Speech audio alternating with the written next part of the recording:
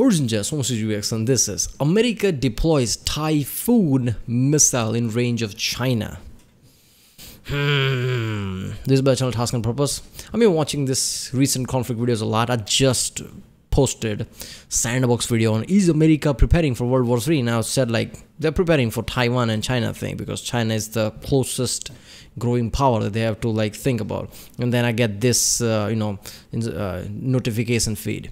It was posted more than 24 hours ago. I don't know why I got notification just now, but there you go.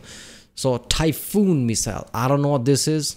Have I seen a video about it? Like I see a lot of, I'm pretty sure I haven't. So some kind of a new tech that America has deployed near China.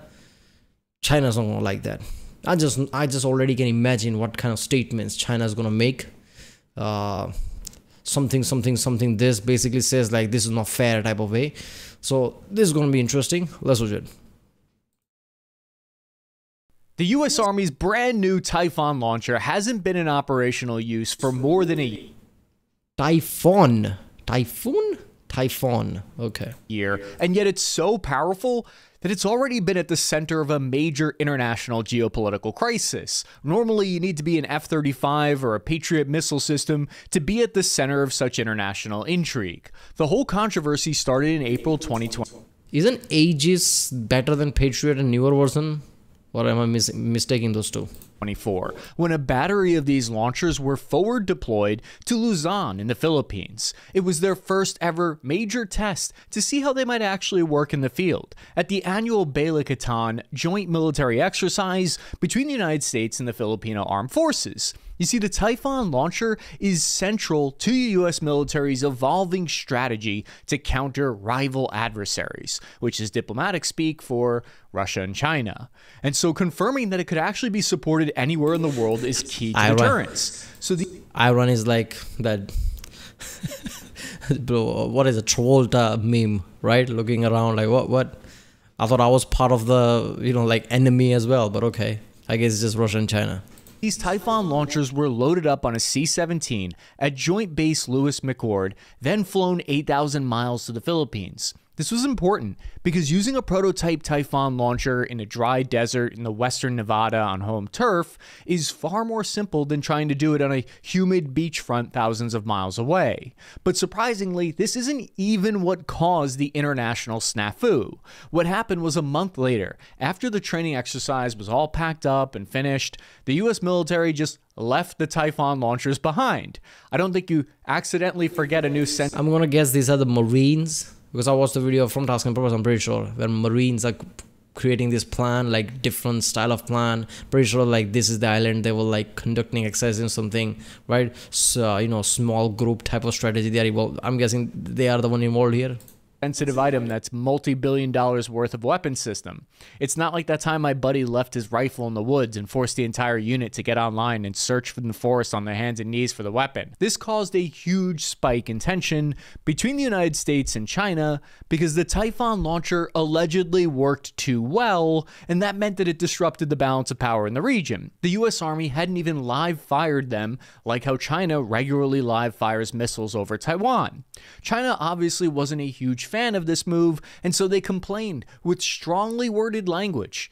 Chinese Defense Minister Dong Jun warned that the deployment of this Typhon system was, quote, severely damaging regional security and stability, end quote. Meanwhile, the Filipino Armed Forces insisted it was China who was severely damaging regional security by sending their navy to shoot water cannons and harass their boats. Either way, the two nations have increasingly been butting heads in the air and the sea over contested islands off their shores, and personally I think that that's part of the whole reason why the United States... Come on, man. If you just point blank water cannon Philippine boats like that with the footage out there, you can't really complain about not like regional security. This is like bullies saying like, oh, you're like, causing like, security and stability of this place to go haywire. What's security and stability? Yeah, my bullying, my power, right? I can do anything I want. That's the security and stability. Now there's another one who's more powerful than me. There you go. So obviously you don't hear about any other country's military equipment as like too successful. Typhon was too successful that China's panicking. Obviously, it has to be America. When it comes to technology, America is going to be ahead. because everything that is modern tech probably comes from America, computer chips and everything. States military left these systems there. A few months later, in July 2024, the United States finally announced they would withdraw the Typhon launchers and bring them back home. And we all lived happily ever after, and China ended up being the United States' best man at its wedding. And the two look back and laugh about the whole thing now. Except that isn't at all what happened, because by late September 2024, it was revealed that the Typhon launchers were still on the ground in the Philippines. They hadn't been removed. The news agency Reuters confirmed that they saw the Typhon launchers still stationed in the northern part of the country closest to China. Take a look at these Planet Labs satellite images that reveals that the launchers are still stationed at Leong International Airport. Probably the single most important part of the United States strategy. Imagine that Pentagon calling Reuters or whatever that news agency is, and like, which side are you on? Why you shooting me in the leg, man? What is your problem? In Asia is pre-positioning strategic weapon systems to already be there before war even kicks off. This is because it would take valuable weeks to fly the Typhon launcher, its crew, ammo, and the whole logistical tail into place and then set up and start firing. That's why the Philippines is an invaluable staging point if China were to ever attack Taiwan. Typhon launchers are basically the Army's way of saying, hey China, it's a nice network of anti-air batteries you got there. Would be a shame if someone cruise missiled it. A senior government official spoke to Reuters and gave them some insight into what's happening, saying, quote, if ever it will be pulled out, it is because the objective has been achieved. We want to give them sleepless nights. If you really wanted to give China sleepless nights, all you had to do was send them a bunch of My Pillows. So if I were to put 2 and 2 together, they're point blank saying that, so like, yeah, it's not gonna be removed. Oh, by the way, the plane that can carry it, like, we forgot the keys of that. Those planes don't have keys. Like, ours won't do. Shut up. We'll get it when we get it. It sounds to me like the United States is using these Typhon launchers in the Philippines as a leverage to try to get China to stop aggressive actions that they're taking against the Filipinos. Further evidence of this comes from the fact that the Filipino government is even trying to purchase the system from the United States so they can keep this capability there in their homeland. There are even reports that the United States military is now thinking of deploying the Typhon launcher to Japan in the near future. The reason is because the U.S. Secretary of the Army, Christine Wormuth, said, quote, and so to your question about where might they be stationed eventually, I do think that in the theory of multi-domain task force could have great utility if it were stationed in Japan, for example, or perhaps in Australia. But first and foremost, Japan, end quote. So one thing I think to look for in the coming months and years is for signs of the US trying different tactics to get them to Pacific, whether it's letting them fall off the back of a truck in the Philippines or selling them on Facebook Marketplace to anyone in Japan who wants to hold. Philippines, you want to buy Typhoon missile launcher? How much it costs? Just $1. Just $1. There you go. Oh, there you go. We officially sold them there. China is like, why is there still Typhoon missile there? Oh, we sold it to Philippines. It's not ours. We sold it for $1. Here's a receipt. Hold on to them. But what is it about these new weapon systems that makes all the allies want it, and it's getting Chinese Communist Party all hot and bothered? It's because it can strike between 500 and 1,800 kilometers. The distance from the Philippines to mainland China is about 750 kilometers, while the distance to the Taiwan Strait is roughly 650 kilometers. Have you ever had a pesky target that you really needed to hit, but it was too far away for your ATACMS missile, and you're trying to save your stockpile of long-range hypersonic ammo for a special once-in-a-lifetime high-value enemy? That's what the U.S. Army's new Typhon missile launcher is for. It's the Goldilocks of missiles. Each Typhon battery consists of 4 launchers called payload deployment systems. Each has 4 cells. This gives them 16 total rounds at the ready, which can be a mixture of your Tomahawk and SM-6 missiles at once. You also need to bring along the BOC, the Battery Operations Center, which is basically a shipping container with air conditioning and internet access where all the actual controls are contained. Don't even ask me what they're doing over at the Command Operations Center. Each battery will receive a reload trailer and support truck to keep operations running smoothly. It reminded me of the mobile classrooms that my public elementary school bought to handle the overflow of extra kids. Except the Typhon launchers teach actually unforgettable lessons. Given that they can fire so far... I don't get it. Why is this special? Like, didn't there was already like mobile like missile launchers and things that has like a long range? Or this is like really revolutionary? Somebody comment down because I'm really blank on that. I thought that was like, mobile launchers was already a thing with long distance missiles and shit. I don't know, maybe it's the distance that is like important, right? You can't just rely on some high-speed artillery spotters to see the target for the Typhon. Instead, you'll use a system called the Extended Range Sensing and Effects, or ERSE as the company calls it. Let's call it that too because I can only fit so many military-industrial complex buzzwords into my mouth at one time before I start to gag. My old squad leader used to always tell me that I had a very sensitive gag reflex. These new formations combine drones, spy aircraft, and real-time satellite imagery in order to identify targets on the ground. They even have a dedicated surveillance balloon section. I want to see what that unit patch looks like. All these create what's called a kill web, with hundreds of different types of sensors communicating with each other at different altitudes in order to find, track, and kill those targets. In operation, the ESER Yeah, but what about jamming? If you have that many elements into your like web, let's just say, isn't like if one goes like the whole web collapses type of way? One thread goes away and the whole web gets rippled. Basically jamming of any, like how good it is against jamming, that's the question.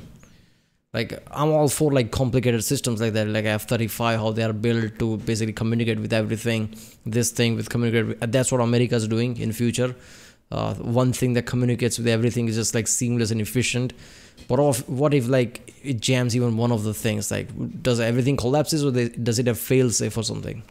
Company would send out dozens of intel assets prior to a large-scale movement of friendly forces, finding targets that could do some long-range damage to our troops on the ground, and sending that info to the, you guessed it, Battery Operations Center, the BOC. Ballistic launch points are pretty easy to spot once they get firing, so the ability to fold everything back into a Hemet trailer and gun it down the road is one of the main appeals of this system. Well, that and shooting tomahawks. Once the initial breakthrough is made against a defensive barrier, then the Typhon launcher can be put to work maneuvering forward with the rest of the formation. It's a multi-domain weapon system, which means it can engage enemy ships in the sea, aircraft in the sky, command outposts on the land, and critical infrastructure from a distance. And here, this is what's really key, I think, is it does this without relying on air superiority to do these things like the United States military did in the past. Air superiority... If it's that good, why not just litter the place with Typhon systems and just overwhelm everything? Because basically it takes care of everything. Literally nothing's left. Ship, airplanes, like distance, like objects, basically implying like missile silos and shit like that. That would basically like disable everything, so just litter the place with that. Why not? Is like having a nice safety net. It feels great when it's there, but you better learn how to fight like hell when it's not. But there's actually a lot more to this launcher than you might think. First, we need to address the elephant in the room, because I know what you're thinking, and I was thinking the same thing. Cappy, are you sure it's actually called the Typhon and not the Typhoon launcher? Fair question. I've been known to mispronounce a name or two in my day. I'm pretty sure, does Typhoon have double O? Because it sounds like Typhoon. So this is as one O, right? I don't know. And admittedly, I've gotten confused before in the past and called it Typhoon launchers in previous episodes. But this launcher isn't named after a strange word for a hurricane. It gets its name from the Typhon monster from Greek mythology, which was described as being a giant dragon with 100 heads and snakes for legs, which if you ask me is way cooler than a big storm, but that's just me. These launchers at I remember that. Typhon, yeah, Greek mythology. Yeah, I remember that. Did OSP cover it? I don't know. But yeah, and I remember thinking like, wait a minute, Typhoon is named after that or something? Because that would make sense, right? But so Typhoon is just like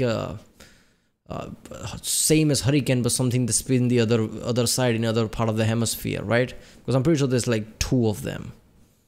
One spins this way, another spins the other way, and that's named differently. Right, like cyclones and typhoons, basically the same thing, but it spins I'm pretty sure that's the case. I could be wrong. their core are platforms for yeeting missiles off of a truck. And the major change here is that up until now, that could only be done when it was fired from the Navy's fleet of ships. Naval fire is great, but it requires a ton of joint service coordination, isn't super reactive to changing situations on the ground, and they're usually limited to targets closer to the shoreline, not to mention that giant boats in the middle of the ocean can make pretty big targets. The design of the Typhon started around 2020, and it came out of the Army's $404 million mid-range fire systems program. According to a congressional report from April of 2024, the Typhon program started after it was determined that, quote, reported improvements to Russian and Chinese artillery systems present a challenge to the U.S. Army, end quote. The U.S. had munitions that would be able to take out these targets, but they were sitting in the Navy and the Air Force stockpiles, and that wasn't good enough for the Army. 2 missiles were selected for testing, the infamous Tomahawk cruise missile and the SM-6, also known as the RIM-174, in use by the Navy. In fact, you might recognize the Typhon because it's... Wait a minute. I'm surprised all the time. Like, I didn't know this before, but people told me like how different arms of military acts differently. This is basically that. Navy had it, but Army wanted their own thing. Is that it? And I realized over time like how difficult it is for Army, Navy, Air Force all to work together. And if a country has something like that, basically what US and everybody just seamlessly work together, that makes them really powerful. Because in the past that hasn't been the case, right? And I always assume like, come on man, that can't be it, right? But apparently that is. Sort of a ground modified Lockheed Mark 70 mod. The Mark 70 Mod 1 takes missile tubes found on Navy ships and crams them into a standard shipping container, so you can slap them just about anywhere. This is why the Army was able to deploy these things so quickly. According to Lieutenant General Robert Rash, a senior officer at the Rapid Capabilities and Critical Technologies Office, the Typhon, quote, progressed from a blank piece of paper in July of 2022 to the soldiers' hands in just over 2 years, so soldiers can begin training as quickly as possible, end quote. The first 4 prototypes were delivered by Lockheed in late 2022, and by June of 2023, the Army had successfully completed a test fire with the Tomahawk missile out of the new launcher, declaring it fully operational less than 3 years after being dreamed up. For reference, the development of the Pizza MRE took over 10 years, although as an Italian, I can confidently say it ended up tasting like a war crime. The 2 missiles being used, the Tomahawk and the SM-6, have ranges of about 1,000 miles and 310 miles respectively.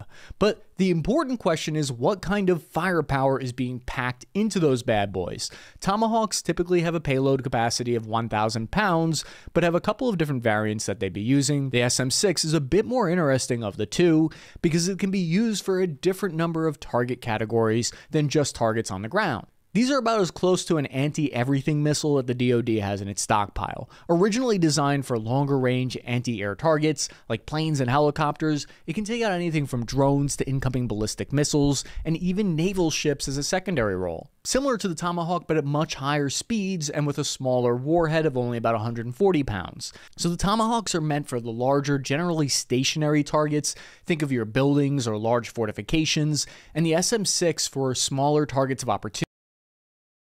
Whoa. How did it make this system in just 2 years, and by 3 years it was already deployed? For military, that is an insane level of speed, which basically confirms what I always assumed, like America takes its sweet time basically, but if it wanted to, it can speed up the shit really fast. Like if like they realize like, okay, imminent war is just there, like they could like speed up shit really fast, like, you know, like trim down the time, like anything. Oh, it will take 10 years. By the way, war is very near. Trim that down and they could just make something in 2-3 years. Might not be as great as 10-year thing, but close to it or something. And that is insane. Yeah, the SM-6 one. I mean, I just assume like, oh, it's just like, okay, small one with a small range for whatever purpose. I didn't know it was this versatile. So everything that he said, like moving targets like ships, planes, basically anything can take out. It's from SM-6. Well, Tomahawk is obviously stationary, big target thing. So Tomahawk isn't that impressive. SM-6 is. So basically, if they're like 16 missiles, so if they like stack up 10 of them as SM-6, like there's 10 targets one system can take out at once. Like could be anything. So few planes here and there, few boats here and there, maybe some target on the ground that is moving. That is some tanks or something. That's an insane amount of power. opportunity like mobile command posts or high payoff targets like missile emplacements. The SM-6, the US Army just decided to start producing 500 of these a year, and the latest version of these, the SM-6 Block 1B, are hypersonic versions, meaning they can push over 5 times the speed of sound. One of the main reasons the US Army hasn't had this capability until now was because the kind of weapon system was literally illegal. In 1987, the United States and the Soviet Union signed the Intermediate Range Nuclear Forces, or the INF Treaty. This banned the designing or possession of land-based missiles that had a range of 500 to 5,500 kilometers. In 2019, Yeah, but it's nuclear. This is not nuclear. Isn't that a loophole? after seeing Russia literally could not be bothered to follow the agreement since they were developing their own ballistic missile arsenal and China never even signed on to it, the United States decided, you know what? We're pulling out of this treaty. This had the collective effect of making every defense company start drooling when they read that headline. So, how does this stack up to Russia and Chinese equivalents? Russia has been fielding its medium-range ballistic missile, the Iskander, since 2006, but we haven't really seen them in full operational scale use until the war in Ukraine kicked off, and then we started seeing them being used. These hypersonic missiles have a range of about 500 kilometers, and it has a 1,700-pound warhead. After a few months into the war, Ukraine had begun developing successful strategies to intercept them, forcing them to start firing twice as many missiles in the hopes that one would pass through. These lack the pinpoint accuracy of the RM-6 or the Tomahawk, hence the need for a heavier payload capacity, because Iskanders are said to hit within 50 meters of your point of aim, whereas the Tomahawk can hit within 10 meters. Point is, the Russian Iskander is a formidable weapon system, but only insofar as Ukraine lacks the ability to shoot them down. However, China's ballistic missile arsenal is a bit more robust. China's equivalent medium-range ballistic missile is the Dongfeng 21C. It's been in service since 2006. These have a long range of... Hold up, that 10 meters versus 50 meters, right? A meter is like 3 feet. So 50 meters would be like 150 feet of diameter or anything close to it. 150 feet isn't that big of a number when you like imagine that, right? Like if you're on ground with 100, like whatever, right? So if the payload is high enough, does that even matter? Like, is it 10 meter or 50 meter? That's not that much for that big ass of a missile. Or am I overestimating how much damage a missile does? I'm pretty sure the kind of big ass missile that fits behind a truck probably would have like much higher damage. I don't know. An estimated 1,100 miles, but they have pretty awful accuracy. And so on average, it'll be off anywhere between 50 and 100 meters. I may not have shot expert back in the day, but at least I didn't miss by a literal football field length and distance. They also have one major disadvantage. They can only be fired from prepared hard surfaces like a road or specially built launch pads. This is because the backblast from the missiles sends dirt and debris flying out so fast that it'll literally kill anyone around it. Firing this thing from a gravel patch would be like setting off a giant frag grenade. This means that anyone with access to Google Maps on their phone could spend a few hours and identify literally every spot that this thing could be fired from. The DoD needs to hire one of those GeoGuessr guys, and it would probably take all of 10 minutes. The US Army is revolutionizing how they fight by organizing into 5 multi-domain task force, 3 of which will be deployed to the Pacific, and a key part of this new unit will be the Typhon launchers, which tells me that one way or another, the United States is going to deploy these things to the Pacific, although, like how I mentioned earlier, we don't know exactly where in the Pacific yet.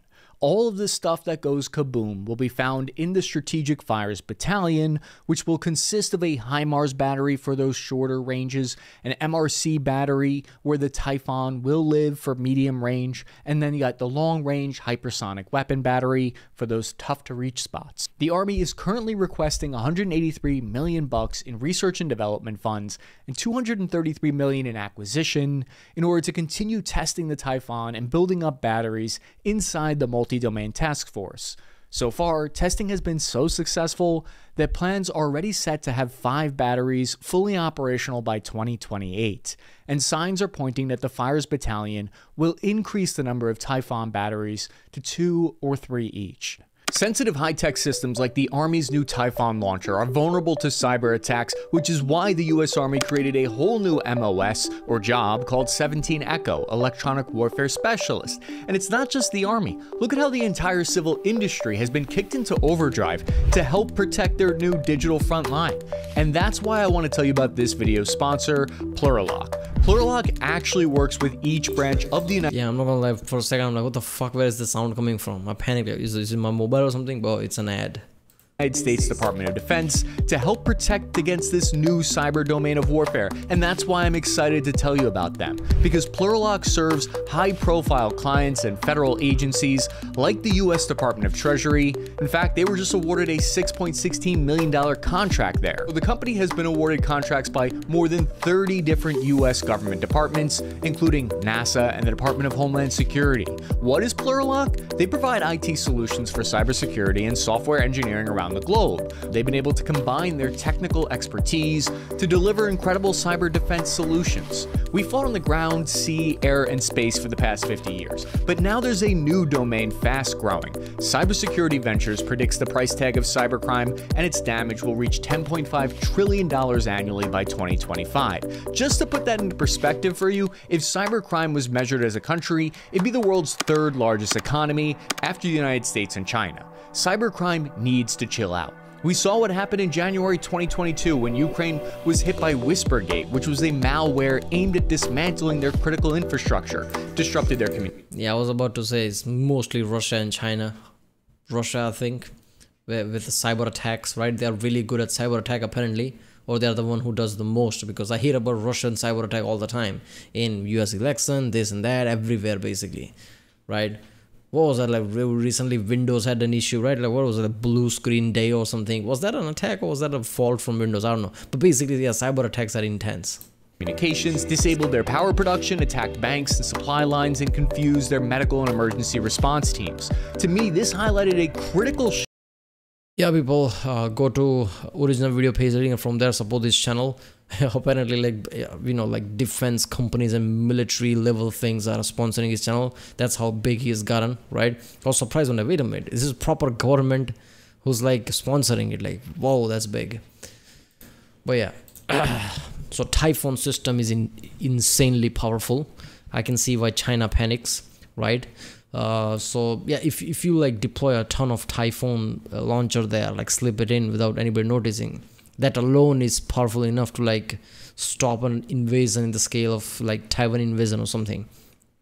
And one thing we notice, like if you thwart an attack very early on, that will have like this kind of like a domino effect going forward that will just hinder them. Morale based, psychology based, and not to mention their whole plan goes out of the window. That's what we've seen in the Ukraine. So if like Taiwan attack does happen and US does intervene instantly with these kind of technologies and things, like just thwarts China's plan in first few days, that basically near guarantees that that war is gonna fail from China's side, I guess. So yeah, I can see why China panics. But yeah, knowing China, they will try to make similar system like this very soon. How good that will be, who knows? But yeah. Alright, well, that was America deploys Typhon missile in range of Channel Task and Purpose. If you like my next video, subscribe, and I'll see you next time.